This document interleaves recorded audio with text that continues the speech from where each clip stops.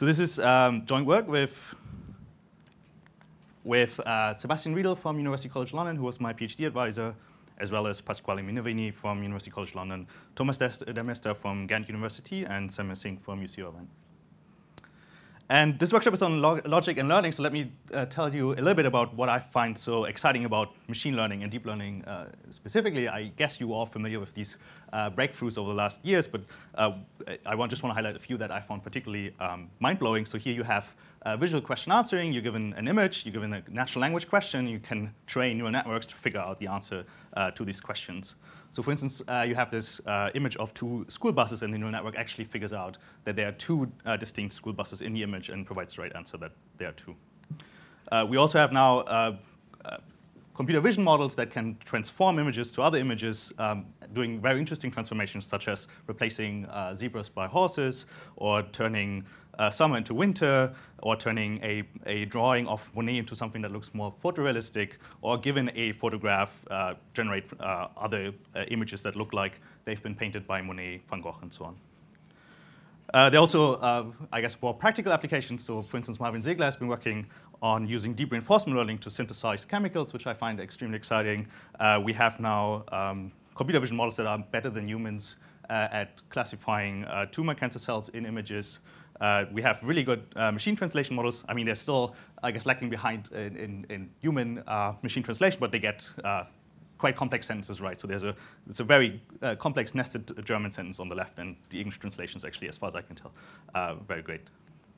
I guess you're also familiar with deep reinforcement learning being used for achieving superhuman performance in playing Atari games. And then I think 2 years ago now, Lee Sedol fought a game, I guess, against AlphaGo and lost, which was, I guess, a big thing for people inside and also outside of machine learning.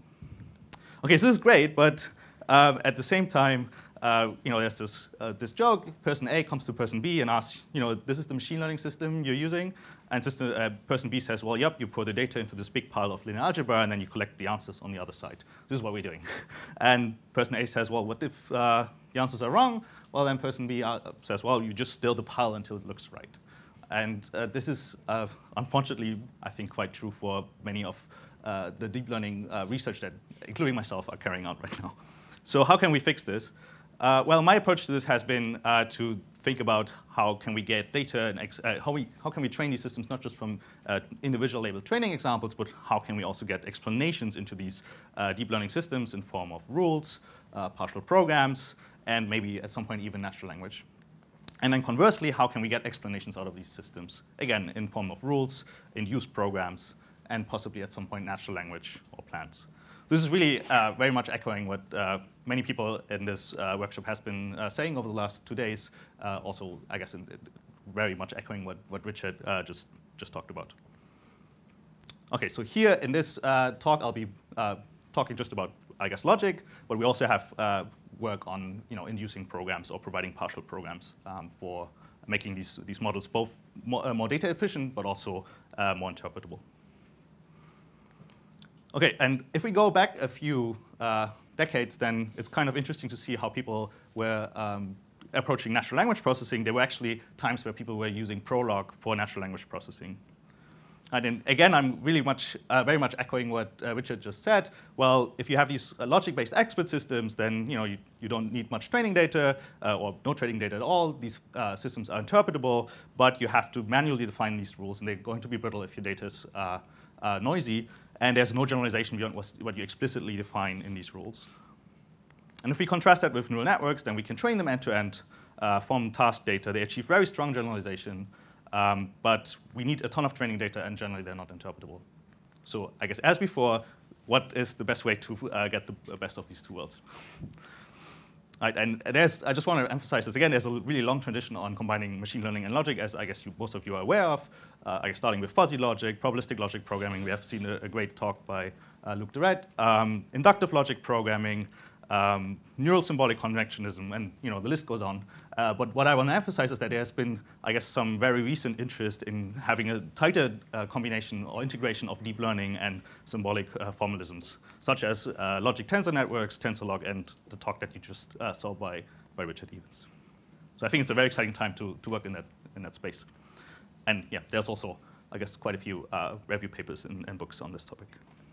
OK, so what I'll be talking about is, first of all, I'll just restate again, what is the benefit of symbolic versus neural representations. And this is going to be very much echoing, again, Richard's points. I'll introduce the task of link prediction, which I've been working on. And then I'll, in the first half, briefly talk about some work that we did on regularizing neural representations using logical rules.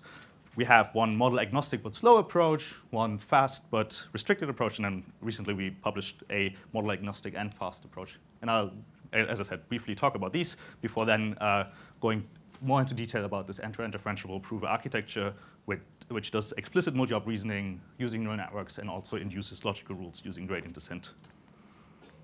OK, so I guess you're all familiar with logic, so the notation should be clear to everyone, but I'll just restate that again here, just that you also see the visual notation of this talk that I'll use throughout the talk.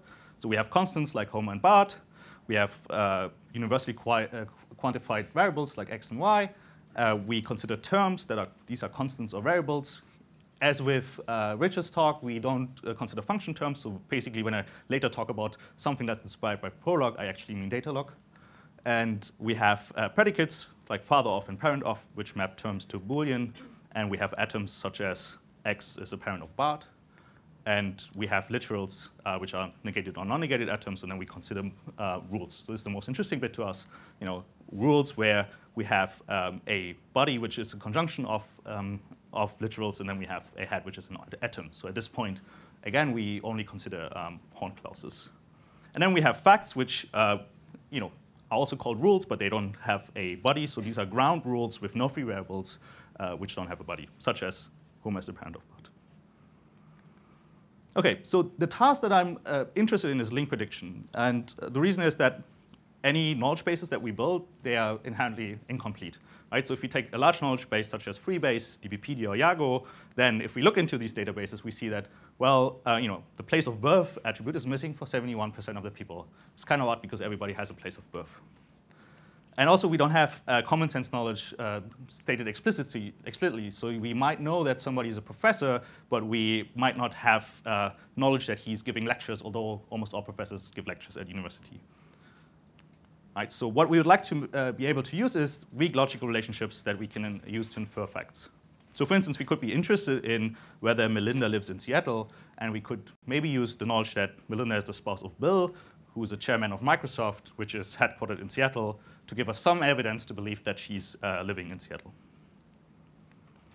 And just to, I guess, as I said, rephrase what has been said over and over at this workshop, well, we can use symbols, right? And the problem with symbols, in my view, is that well, they don't share any information, right? Grandpa of and grandfather of, they mean two completely different things unless you really connect them using rules. You don't have any notion of similarity, apples and oranges, professor, lecturer. You can't, just by looking at the symbols, determine if they're similar or not. You have to somehow have rules that connect these. So what we'd like to be able to do is we would like to be able to, given that we know that apple is a fruit, and given that we maybe have learned that apple is somewhat similar to an orange, also infer that orange is a fruit. And particularly, it's hard to work with other modalities, such as language and vision, as Richard said, right? So I'm interested in natural language instead of images, but yeah, here we have this example where we have a predicate, which is a film based on the novel of the same name by. Right? If I take that predicate and treat it as a symbol, then in my data, I will see that predicate symbol maybe once or twice. So I have to come up with some compositional representation. I'll talk about that in a second. But when we have symbols, we can do very great things, right? We can have symbolic manipulations. We can have inference mechanisms. We can even get proofs for predictions. So here we know that Abe is the father of Homer. We know that Homer is a parent of Lisa. And we also know that Homer is a parent of Bart. And we also have this nice rule that says a grandfather is a father of a parent. So now we can ask, who's Abe the grandfather of? And we get back the predictions, well, Lisa and Bart. And we can also get the proof by just seeing which rules have been applied. And it's fairly easy to debug and trivial to incorporate domain knowledge. Right? We can take these rules. We can go to some domain expert and let her change and add rules. So let me contrast that with neural representations. And with that, I mean we take all the symbols, all the non-variable symbols, and we represent them using fixed dimensional vectors. Right? So we have apple, orange, father of, and so on, and we have some kind of k-dimensional vector space where these vector representations of these symbols live in. So it's pretty much like, let's say, word2vec. Right? For every word, we have a vector. Now, we can actually capture similarity and even semantic hierarchy, as I'll show later, in this vector space. So if we want to make sure that grandpa of and grandfather of mean the same thing, well, we can make these vectors arbitrarily close to each other. Likewise, if we want to somehow encode that apples are somewhat similar to oranges, we can, again, move these vectors closer and closer in the vector space. And maybe we know that every apple is a fruit. We could even have this hierarchy, as I said, encoded in the vector space by making sure that the vector of fruit is component-wise larger than the vector of apple. We can train them end-to-end from knowledge bases, and we can even have compositional representations now. So this is really the example that I showed on the last slide with a slightly simpler predicate. Here, the predicate is the father of, and we can compose a vector representation of that predicate by running a recurrent neural network over the vector representations of the individual words. But we need a ton of training data, and it's not really clear how to incorporate first-order logic knowledge rules like the grandfather of rule. So let me tell you a little bit of how people approach neural link prediction or link prediction right now. These are extremely efficient models. They take a ground atom, a fact like Melinda lives in Seattle, and basically take just the three vectors, the vector for lives in, the vector for Melinda and Seattle, and have some function that can be parameterized to directly estimate a score between 0 and 1. Right, so one of these models is very simple. It's called distmalt. It just takes a trilinear dot product between these three vectors. There's a slightly more complex model called complex, which represents each of these vectors in a complex space. And then you have the real part of the complex trilinear product between these three vectors. So what's important to emphasize here is that, first of all, these models don't look at any neighborhood of the ground atom. Right? We just take the ground atom, and we directly try to estimate the score between 0 and 1. That makes them extremely efficient. So at this point, we can really apply these to very large knowledge bases, which is a very nice property. We can define a training loss similar to the one that Richard showed, so some cross-entropy loss, where given a known statement, a known ground atom, we basically try to maximize the negative log likelihood of the sigmoid of that score that we got out of the neural link prediction model. And then we also have to invent some unknown statements, so we sample unknown ground atoms and pretend that they are false, and then we can train this end-to-end. Meaning we can learn these vectors using stochastic gradient descent. OK, so let me talk about how we can get logic back into this picture. Right? Again, here we don't have any neighborhood of these ground statements. We don't have any logical rules. So how can we get this back into this framework? So one thing that we did was we regularized these vector representations of symbols using propositional logic.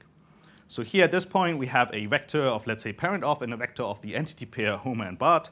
And let's say we have three ground atoms that we want to score. We want to know, is Homer the parent of Bart, is Homer the mother of Bart, and is Homer the father of Bart. So we get three scores between 0 and 1. So these are the three nodes at the top.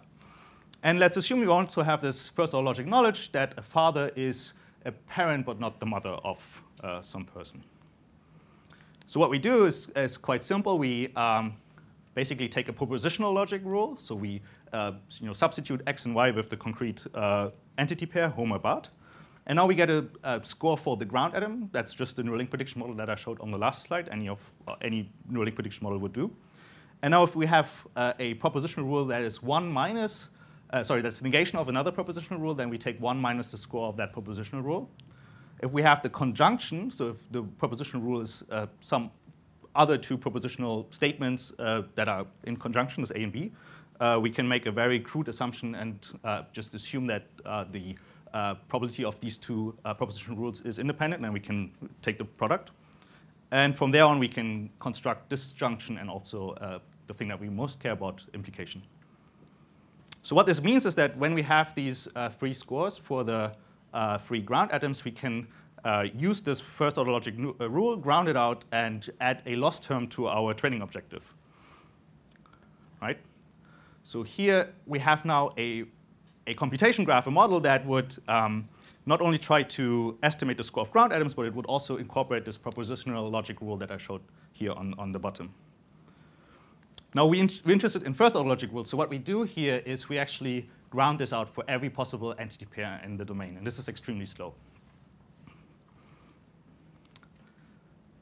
So what we then did is, well, we tried this out on a free-base knowledge base, and we looked at a zero-shot learning experiment where we have a relation for which we don't observe any atoms, any facts. So it's like you enter a new relation into freebase and you want to fill it. And if we train a neural link prediction model on that, and we ask basically for this new relation, give me a ranking of all the entity pairs that are most likely, for which this relation most likely holds, we get completely random predictions because there's no information that connects that relation to any other relations. We initialize the model with random vectors, so really the predictions are random. This is what the three that you see over here. This is weighted mean average precision, which is an information retrieval metric. So this is really bad, and obviously really bad. But now let's assume that we have some logical rules that would connect the new relation with existing relations in the knowledge base. And now what we can do is we can just infer facts symbolically, and that gives us a slight improvement, actually quite massive improvement, 3 times better. But at this point, we hadn't done any machine learning, so now we can think about how can we combine, I guess, machine learning and this and symbolically inferring facts. So one thing you could do, for instance, is first run this neural link prediction model, then threshold predictions, and then infer statements symbolically. This, again, gives you a very nice boost in performance. Another thing you could do is you could first run symbolic inference. So basically, you treat your logical rules as a way to augment your training data. So you're just inferring new statements, and then you use them in addition to the training set that you had before. And that really helps you quite a bit, again. But the approach that I showed you previously, on the previous slide, where we used these logical rules directly as regularizers on our neural link prediction model, that is what really helped us most here. So this is this blue bar over here, which outperformed these baselines of performing either symbolic logic inference before or after training a model. Right, so here we're really doing both at the same time in a way that we have this regularization on our vector representations. OK, but as I said, this is extremely slow because we ground these first-order logic rules. So then we thought about, is there a way to do this maybe for a restricted class of rules, namely direct implications between one predicate and another predicate? Is there a way to do this more efficiently such that we are independent of the number of constants in our domain? So let's assume we have a rule that states every father is a parent and every mother is a parent. Now what we can do is we can say, well, this region of vectors that are component-wise larger than the father of vector should be the region of predicates that are implied by father of. Right? So here we have a weird thing right now. Mother of would be implied by father of, and parent of wouldn't. So what we can now do is we can define a loss term to restructure this vector space such that when we take this father of implies parent of rule, we would push the parent of vector to the upper right, and we would also move the mother of vector out of this region of things that are implied by parent of.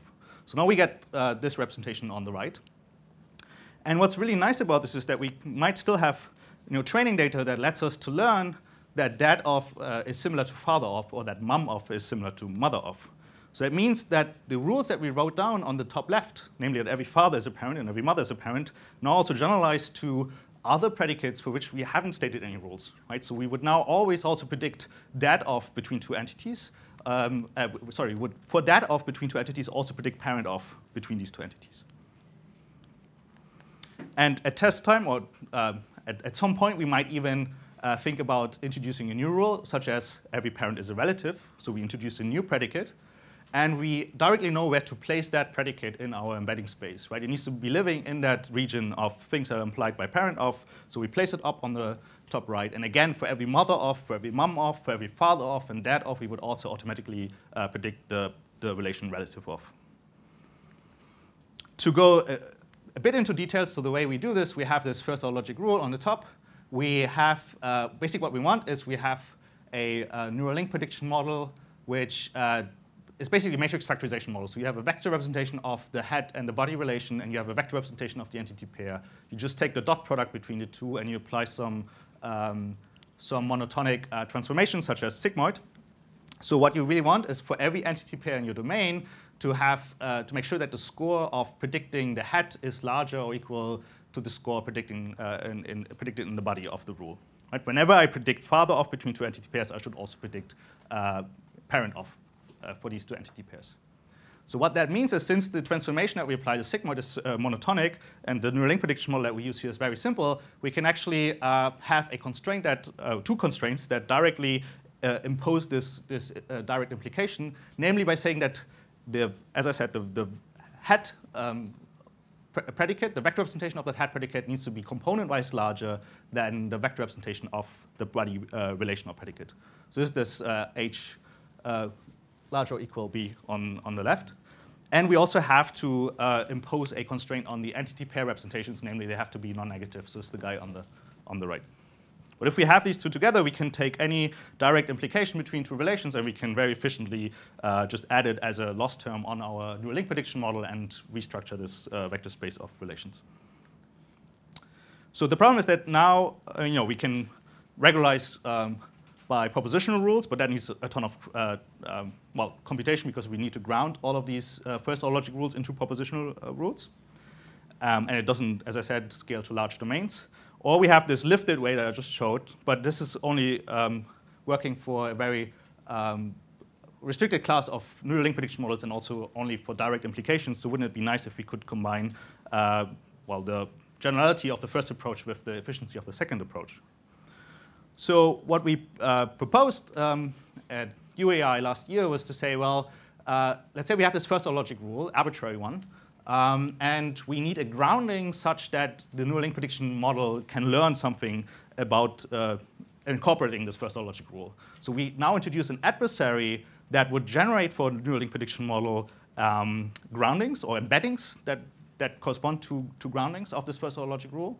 And then we have a min-max game between the adversary and the link prediction model, such that the link prediction model tries to predict the truthness of these ground atoms and also tries to be consistent with respect to first-order logic rules. And the adversary tries to find embeddings of grounding such that the neural link prediction model isn't good at this inconsistency constraints for the first-order logic rules. OK. So these were approaches that would take first-order logic rules, either propositionalizing them or not, and trying to regularize vector representations of symbols directly. So now I'm going to talk about the end-to-end differentiable prover, which basically comes out of the motivation to say, well, we can't put more and more constraints on our vector space. At some point, we might want to actually apply rules more explicitly. So what we constructed is a neural network for proving queries to a knowledge base, where the proof success will be differentiable with respect to the vector representations of symbols, such that we can learn them from data end-to-end from that proof success. And we can make use of provided rules in these proofs and also induce interpretable rules end-to-end from the proof success. So the approach that we're taking here is, I guess, nicely summarized by Nando de Freitas 2 years ago. He said, well, basically what many of us are doing in deep learning right now is neuralizing stuff. So that means to implement a known thing with deep nets, let's neuralize this, let's neuralize that, and train it. So I think a lot of the neural program induction and maybe also program synthesis work that Richard talked about falls into this category of taking something that's already out there and thinking about how we can turn that into a neural network. Then Jan LeCun remarked, well, that's sort of like what kernelized used to be. And we thought, well, obviously, then let's try to do both. So let's neuralize, in this case, Prolog's backward chaining algorithm using a radial basis function kernel for unifying vector representations of symbols instead of doing a symbolic comparison. OK, so Prolog's backward chaining algorithm. I assume that everyone in this room is familiar with it, but let me just give you, again, a high-level picture. So we have a very small knowledge base here on the left, which states that Abe is the father of Homer. Homer is a parent of Bart. And again, we have this knowledge that every grandfather is a father of a parent. So what, I guess on a high level, what backward chaining is doing, it's translating a query into sub-queries using these rules. So if we ask whether Abe is the grandfather of Bart, this is going to, based on the third rule, be translated into two queries, namely, is Abe the father of some Z, and is that Z a parent of Bart? So it's going to attempt that for all the rules in the knowledge base recursively, and therefore defining a depth first search. a very central operation in backward chaining is unification. So let's assume we have this query, namely, is Abe the grandfather of Bart? And we're trying to apply these rules. And note again that also ground atoms, meaning facts, are rules with an empty body. So we're trying to apply the first rule. We're going to basically do a symbolic comparison. We're going to compare grandfather with father of, and that at this point will be already a failure. So that means if we had a upstream proof state that so far has been successful, now there's going to be a failure, right? So we can stop the proof at this point. Well, the same would happen with the second rule. So again, grandfather of and parent of, they're two different things. So we get a failure. And for the third rule, we get this interesting case where we actually get a success. So grandfather of and grandfather of, they match. And we create these variable bindings, x to Abe, y to Bart. So that means given an upstream proof state where we don't have any variable bindings so far, and it has been successful, we now get a downstream proof state where we have these variable bindings of x to Abe and y to Bart, and we have still a proof success. So here is an example that I care about. So let's say I ask about whether Abe is the grandpa of Bart. So we would get a failure because grandpa of and grandfather of, they mean two different things. They're two different symbols. So given a successful upstream proof state, we now get a failure in the downstream proof state. So wouldn't it be great if we could somehow learn at this point that grandpa of and grandfather of mean a similar thing? So what we do is we replace the symbols with the non-variable symbols with vector representations. Right? So now we have a vector for grandpa of, a vector for Abe, a vector for Bart, and a vector for grandfather. And first of all, note that our upstream proof state is not just a success or a failure, but it's some continuous score between 0 and 1. And at the point where we compare grandpa of with grandfather of, we now have a little neural network that would take these two vectors and measure, for instance, their distance in a vector space. Right? So the downstream proof state is, again, these variable bindings, so that we kept symbolic. We still bind x to Abe and y to Bart. But in the downstream proof state, we now have a neural network that would output a score between 0 and 1, based on how similar grandpa of and grandfather of are. So concretely, what we use is a radial basis function kernel. So that's just the exponentiation of the negative Euclidean distance between the grandpa of vector and the grandfather of vector. We also aggregate that with the upstream proof success. So assuming that this is there was a score of 1 so far, the new score would be the minimum of 1 and whatever the similarity between these symbol vector representations is.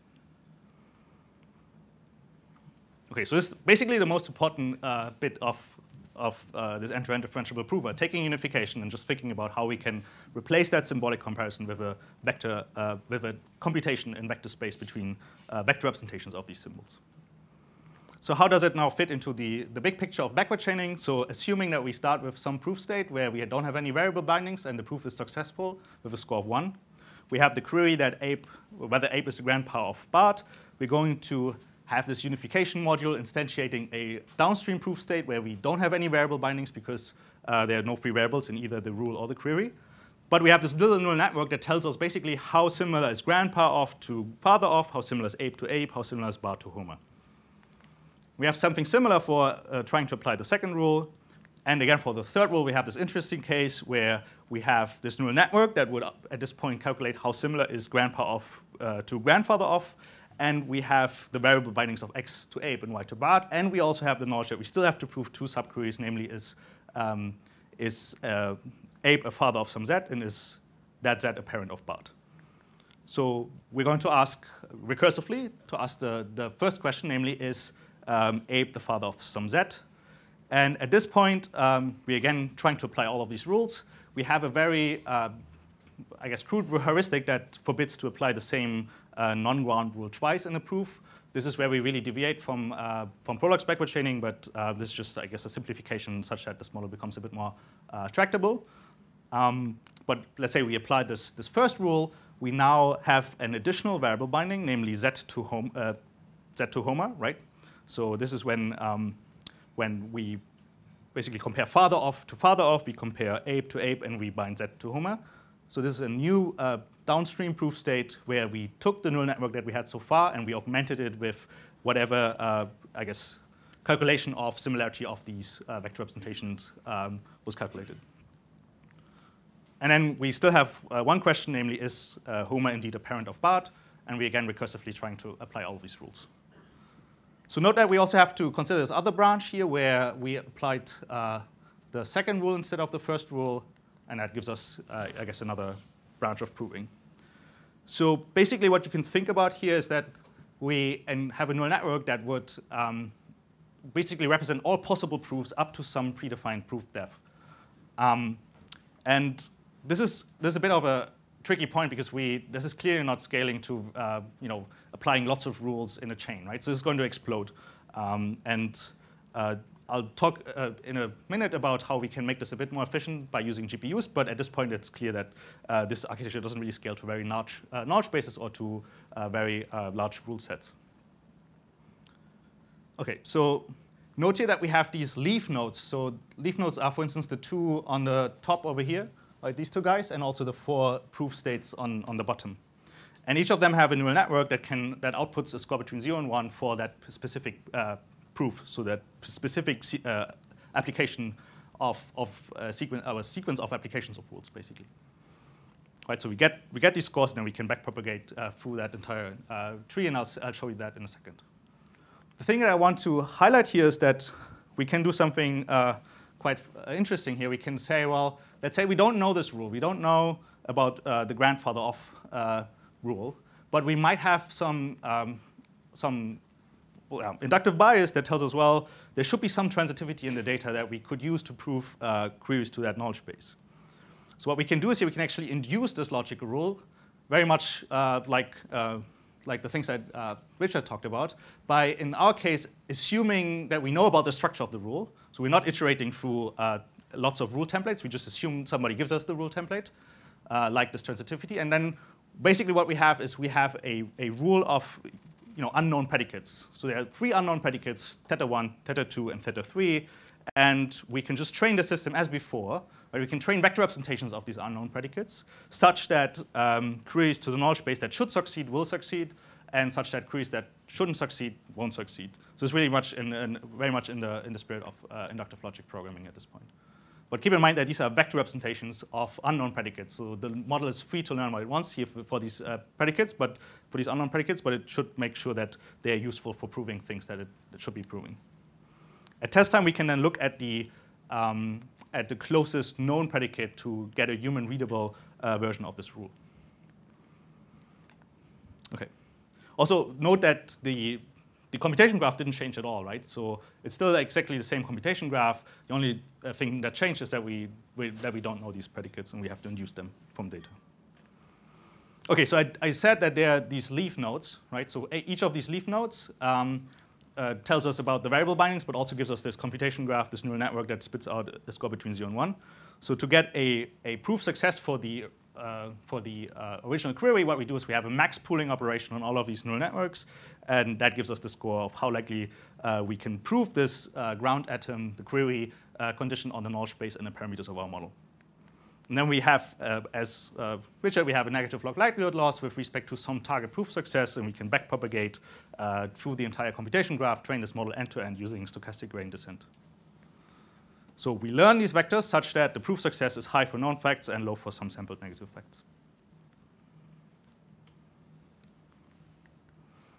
OK, so I said that this is going to blow up because we try all possible rules. We even, we can't make any hard decisions at any point because we want to have it end-to-end differentiable. So we want to calculate the exact gradient of the proof success with respect to the vector representations of symbols in the knowledge base. So this is going to blow up. One thing that we can do to make it a little bit more efficient is to actually really make use of GPUs, such that we can batch proof many queries at the same time, also apply many rules at the same time. Again, quite similar to what Richard was talking about. So here we have 2 queries that we want to prove at the same time.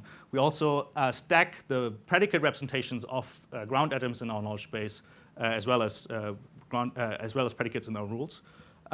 We stack the constant representations for all the facts in our knowledge base. And then what we can do, we can calculate this radial basis function kernel very efficiently just by a matrix-matrix operation. But then conversely, we get all the, proof successes very efficiently just using 1 or 2 matrix operations.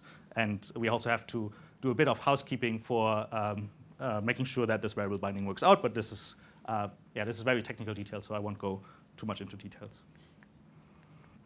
OK, so we experimented with 4 benchmark knowledge bases, 3 knowledge bases, the nations, the kinship, and the UMLS knowledge bases have been used for, I guess, evaluating Markov logic networks. And there's the countries knowledge base, which has been used specifically to find the limits of these neural link prediction models. So let me quickly explain how this countries data set has been constructed. We have a test country, such as Belgium. We have a sub-region, such as Central Europe. And we have a region, such as Europe. And we want to know, is that test country in Europe? So for the first task, what happened is that we removed the knowledge that this test country is in that region. And we have to infer that, for instance, by looking at its sub-region and inferring that that sub-region is in a specific region. So that's quite simple, because that's a hard rule that we can always apply. But then we can also remove this information about the sub-region. So now we have to take this test country, and we have to look at neighboring countries of that test country and at the region of these neighboring countries. So this is a soft rule. This won't hold every time in the data.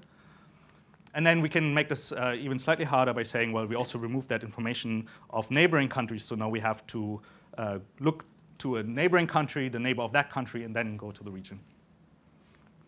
OK, so these models are implemented in TensorFlow. We have this complex model, the neural link prediction model by Trulan et al. We have the end-to-end differentiable prover that I explained. And we also have a slight variation that I'll talk about in a second.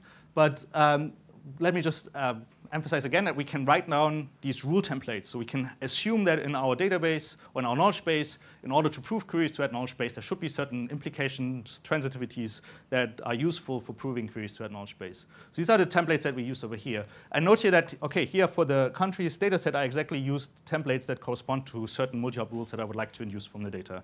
But I would argue that this gives you a very flexible way of incorporating your domain knowledge and inductive biases into these neural networks, which is otherwise quite hard to do. The numbers that are here in front is basically saying instantiate 3 of these parameterized rules. So you can induce up to 3 different rules at this point for the countries data set. And for the others, up to, let's say, 20 rules of that particular structure. OK, so after we train these models, we can also look at their vector representations. So this is what people generally like to do with word2vec. They project it into some 2-dimensional space and then see, how these vector representations cluster. I think there's nothing fancy going on here. There's nothing interesting, except that, maybe given that we've trained these models from the neighborhood information, we actually indeed see that Belgium is close to Germany, Luxembourg, and so on, and very different from, let's say, Sweden and Bosnia and Herzegovina also. Right, so we can look at these, and we can see the similarity of these vectors with respect to other vectors. OK, so we ran complex, and then we run our end-to-end differentiable prover, and we saw, well, it doesn't really seem to work. So we are basically on par. So we get same results, actually, on UMLS and nations. We are slightly better on this countries data set and much worse on the kinship data set. So that was a bit disappointing, but at the same time, I want to argue that it's still interesting because we can induce logical rules, right? So the neural link prediction model complex might perform slightly better in certain situations, but it wouldn't be able to tell you the kind of logical rules that it induced from the data. But then we sat back and thought a bit about, OK, what might be the issue here? Well, it seems that it's maybe quite hard to train these vector representations just from the downstream proof success. So what people do in these cases, usually they come up with some auxiliary losses. So what we do here is we make sure that all the vector representations that we learn are also used used to make predictions using the complex model. So complex here becomes like an auxiliary task for the vector representations that we use in the prover. But it's important to mention that at test time, we only use the end-to-end differentiable prover. Right? So it's not like an ensemble model. It's just an auxiliary task that we use to make the optimization a bit easier. So that really pushes us above the bar. So now we get state-of-the-art performance for UMLS, kinship, and countries, and we're slightly worse on nations. But what I said is that the most, I guess, exciting part for us about this is that we can actually afterwards look at the induced rules. And I just want to, I guess, emphasize a few. So for instance, here we indeed have this multi-op rule that says, well, if you want to know the location of a country for the third task in the countries data set, you have to look at neighboring countries of the test country and neighbors of that country, and then the location of these countries. Right? This nice recursive rule that we can use in proofs for queries to that knowledge base. And for our UMLS, we get these transitive relationships. So if some drug interacts with another drug, and that drug interacts with yet another drug, we can infer that the two of the drugs are interacting with each other. And I have to say that particularly these kind of rules, they're really hard for neural link prediction models to capture. OK, so let me just, in the last 3 minutes, give you an outlook. Where does that lead us to? So one, I guess, nice property of having an end-to-end differentiable model is, as Richard was saying, we can connect that to other modalities such as vision and language. So what I would really like to see over the next, I guess, years or so to come is having models, question answering system models, where we can ask, well, my patient is not responding after 3 days of codeine treatment. What could have happened? Well, we have some, whatever model, neural end-to-end differentiable prover or some reinforcement learning agent or whatnot that queries into structured data, also gets explanations from humans, maybe in first-order logic form, but maybe also in natural language, and also reads lots of publications, the Wikipedia, to come up with the answer, which is morphine intoxication, but more importantly also gives you an explanation, right? Which is, well, codeine is metabolized to morphine.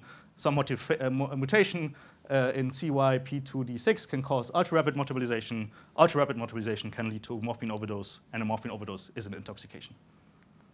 So to summarize, we propose various ways of regularizing vector representations of symbols using rules.